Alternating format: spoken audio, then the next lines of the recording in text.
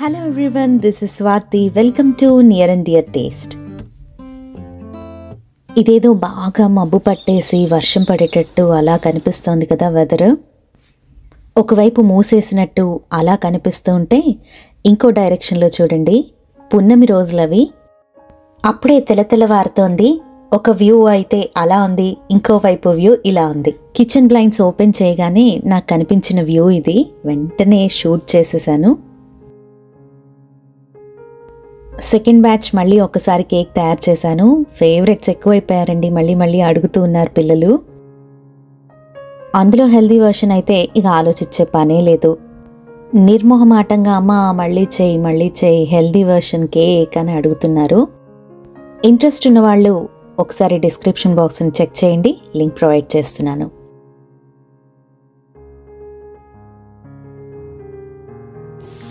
Hello everyone, విరిగిన పాలతోటి పనీర్ ఏ విధంగా చేస్తాను ఇవాళ వీడియో. యాక్చువల్లీ ఇది సీల్డ్ ఫ్రెష్ వన్, ఎందుకో విరిగిపోయాయి. స్పెషల్లీ ఈ వెదర్లో నాకు తెలీదు మరి దీన్ని ఎలా వినియోగించాలి కదా, అలా పారేసుకోలేం కదా. ఇవాళ వీడియో అదే, రండి చూద్దరు. కానీ బిఫోర్ నేను ఫ్రెష్ మిల్క్ తోటి పనిమాల విరగ్గొట్టుకొని పనీర్ని అయితే తయారు చేశాను. అది చాలా సాఫ్ట్గా ఫ్రెష్గా హోమ్మేడ్ కదా, చాలా బాగా వచ్చేది. బట్ విరిగిన పాలతోటి ఇదే ఫస్ట్ టైం చేస్తున్నాను. అది కూడా స్పైసీ పనీర్ తయారు చేస్తున్నాను. చాలా సాఫ్ట్గా టేస్టీగా వచ్చింది. I'm so happy. పాలు వేస్ట్ కాకుండా ఇలా తయారు చేసుకున్నందుకు. స్వీట్ ఏదన్నా అని అనుకున్నాను, కానీ మా ఇంట్లో బొత్తిగా స్వీట్ ప్రియులు లేరు. అందులో ఈ డైటింగ్ పేరుతోటి చాలా వరకు కట్ చేసేస్తున్నాం. స్వీట్ షోల్కి అంత వెళ్ళట్లేదు. హెల్దీ ఆప్షన్స్ కోసమే ట్రై చేస్తూ ఉన్నాను. ఎలా తయారు చేస్తున్నానో చూసేద్దరు కానీ రండి. లెమన్ వేసి చేస్తే ఎక్కువ పన్నీర్ వస్తుందా, వెనిగర్ వేసి చేస్తే ఎక్కువ పన్నీర్ వస్తుందా, విచ్ ఇస్ బెస్ట్ కామెంట్స్లో అయితే తెలియచేయండి. నేను ఇక్కడ యూస్ చేస్తోంది లెమన్, ఎందుకంటే ఆ డే నా దగ్గర వెనిగర్ అవైలబుల్గా లేదు. సుమారుగా 2.5 లీటర్ల చిక్కని పాలను తీసుకున్నాను. థిక్ బాటమ్ ఉన్న గిన్నెలో పాలనైతే పోసుకొని అడుగంటకుండా తిప్పుతూ కలిపెడుతూ ఉండాలి. అదే ట్రిక్ ఇందులో. అలా పొంగాక ఒక 2 నిమ్మకాయలను వేసి తిప్పితే అందులోంచి ఫ్యాట్ అంతా పన్నీర్గా కన్వర్ట్ అవుతుంది. అలా సపరేట్ అయిపోతుంది అన్నమాట. అయితే పాలని బట్టి కూడా ఉంటుంది మనం నిమ్మకాయల్ని ఎంతవరకు యాడ్ చేసుకోవాలి అనేది. అయితే నేను నోటీస్ చేసింది ఏంటంటే, వెనిగర్ యాడ్ చేస్తే మోర్ పన్నీర్ వస్తుంది అని నా పర్సనల్ ఫీలింగ్.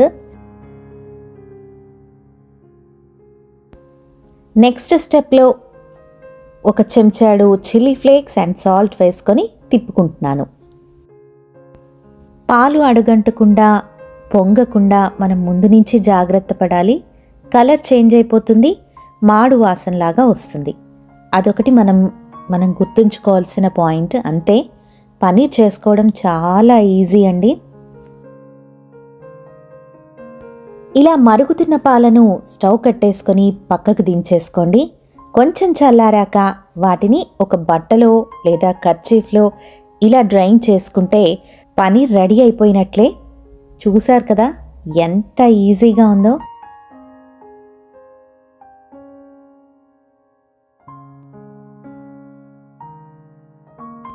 ఇలా ఫిల్టర్ చేసుకున్న పాలని ఒక ముడిలా కట్టి పైన ఏదన్నా బరువు పెట్టి చిల్లుల బుట్ట కింద పెడితే ఎక్సెస్ వాటర్ అంతా కిందకి వెళ్ళిపోతుంది.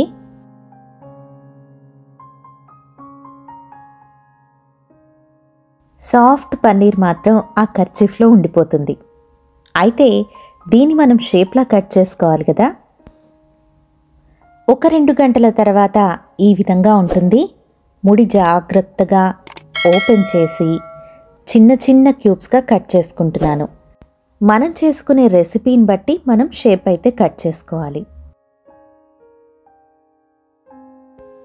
మనం యూజ్ చేసే పాలని బట్టి కూడా టెక్స్చర్ ఉంటుంది. చిక్కటి ఫుల్ క్రీమ్ అయితే ఒకలాగా, హోల్ మిల్క్ అయితే ఒకలాగా వస్తుంది. అయితే స్కిమ్డ్, సెమీ స్కిమ్డ్ ఇలాంటి వాటికి అంత పర్ఫెక్ట్ టెక్స్చర్ అయితే రాదు.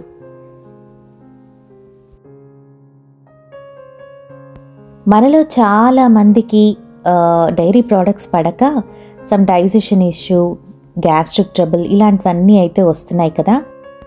అలాంటి వారి కోసమే తోఫు అని చెప్పి ప్లాంట్ బేస్డ్ ప్రోడక్ట్స్ అని చెప్పి ఇంట్రడ్యూస్ చేశారు. ఇప్పుడు బాగా వినియోగంలోకి వచ్చేసింది. నాకు తెలిసి ఇండియాలో కూడా చాలామంది వాడుతున్నారు.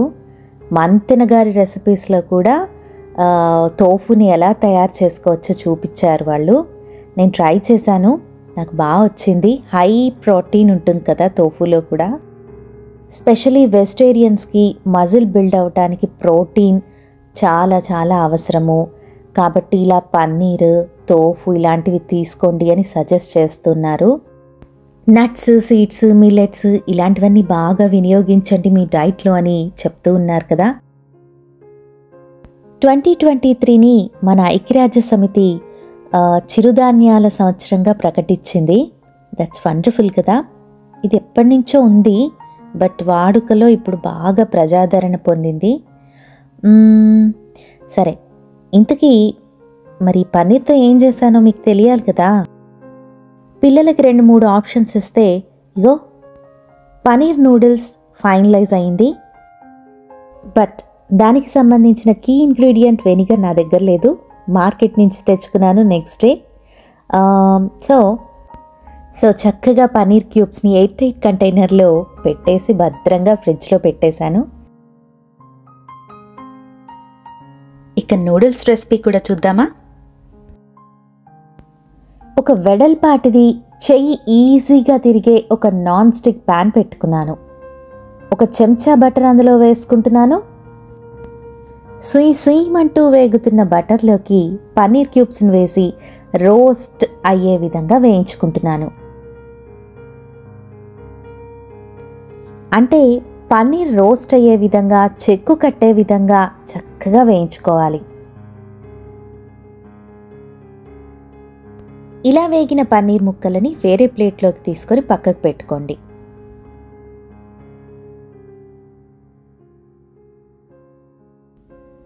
నెక్స్ట్ స్టెప్లో సేమ్ ప్యాన్లో ఒక చెంచా బటర్ వేసుకొని క్యారెట్స్ వేసుకుంటున్నాను. స్టిర్ ఫ్రై చేసుకుంటే సరిపోతుంది. ఎక్కువ వేగాల్సిన అవసరం లేదు, ఒక 40% వరకు వేగితే సరిపోతుంది. 1 నిమిషంలో అల్లం వెల్లుల్లి పేస్ట్ కూడా వేసుకొని కలుపుకుంటున్నాను. ఎందుకు అల్లం వెల్లుల్లి పేస్ట్ ఇప్పుడు వేసానో చెప్తాను.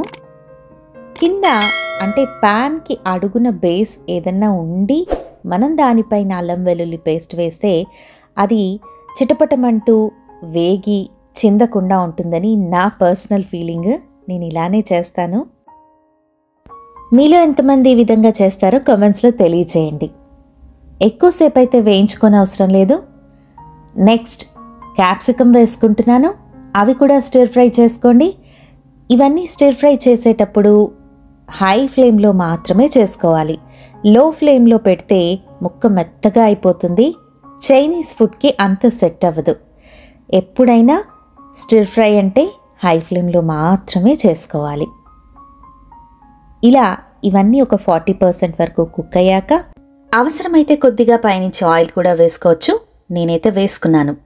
నెక్స్ట్ స్టెప్లో soya sauce, vinegar, green chilli sauce ఇవన్నీ వేసుకొని ఒక 2 నిమిషాలు అటు ఇటు కదిపాము అంటే గరిటెతోటి రెడీ అయిపోయినట్టే. నెక్స్ట్ స్టెప్లో ఆల్రెడీ వేడి నీళ్ళల్లో నానబెట్టుకున్న నూడిల్స్ని ఒక 5 నుంచి 10 నిమిషాల వరకు నానబెట్టుకొని చిల్లుల బుట్టలో వేసేసుకొని పైనుంచి ఈ హోల్ వీట్ నూడిల్స్ అంటే గోధుమలతో తయారు చేసిన నూడిల్స్ని కలుపుకుంటున్నాను.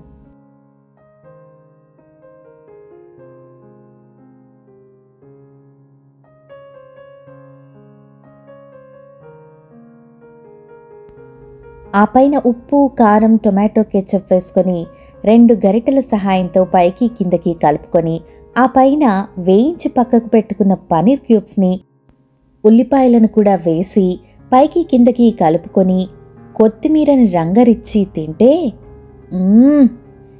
ఏం టేస్ట్రా నాయనా అని అనిపిస్తుంది. ట్రస్ట్ మీ, వైట్ కలర్లో అట్రాక్టివ్గా ఉండే నూడిల్స్ ప్లేస్లో బ్రౌన్ కలర్లో ఉండే హోల్ వీట్ నూడిల్స్ టేస్ట్ అయితే మోర్ ఎన్హాన్సింగ్గా ఉంటుంది. ట్రై చేసి చూడండి. ఎందుకు చెప్తున్నాను అంటే నాకు వింటర్ టైంలో ఈ డైజెషన్ ఇష్యూ అయితే వస్తుంది. వైట్ ప్లేస్లో బ్రౌన్ అయితే రీప్లేస్ చేసేసాను కొన్ని ఇయర్స్ బ్యాక్ నుంచి. ఇంట్లో కూడా అందరం ఇక అదే ఫాలో అయిపోతున్నాము. స్పెషల్లీ బొంబాయి రవ్వ అయితే పడుకోబెట్టేస్తుంది. అందుకని వైట్స్ అన్నిటికీ స్వస్తి చెప్పి బ్రౌన్ అన్నిటికీ శ్రీకారం చుట్టాను. అదర్ ఆల్టర్నేటివ్స్ అన్నీ కనపెడుతున్నందుకు థ్యాంక్ గాడ్ కదా. మరి జిహ్వ కదా, చంపుకోలేం కదండి. అలా తినుకుంటూ ఫ్రైడే నైట్ మూవీ నైట్ కోట బొమ్మాలి మూవీ చూసాము. నైస్ మూవీ అండి, తప్పకుండా మీరు కూడా చూడండి. సారీ టు సే రీసెంట్గా వచ్చిన యానిమల్ మూవీ నాకు అంతగా నచ్చలేదు. కోట బొమ్మాలి చాలా బాగుంది. ఇంక అంతకన్నా నేనైతే చెప్పలేను. డెఫినెట్గా అయితే చూడండి. That's it friends. హోప్ మీ అందరికీ ఇవాల్టి నా ఈ వీడియో ఎంటర్టైన్ అయిందని అనుకుంటున్నాను. మళ్ళీ కలుస్తాను నెక్స్ట్ వీడియోతోటి. మీరేం చేయాలి, మీరిచ్చే నాకు ఎంకరేజ్మెంట్ చాలా అవసరం అండి. నెక్స్ట్ వీడియోస్కి అవి నాకు చాలా హెల్ప్ఫుల్ అవుతాయి. So please like, comment and subscribe, also share అని ఆశిస్తూ మళ్ళీ కలుస్తాను next వీడియోతోటి. Thanks for watching. Thanks for your time.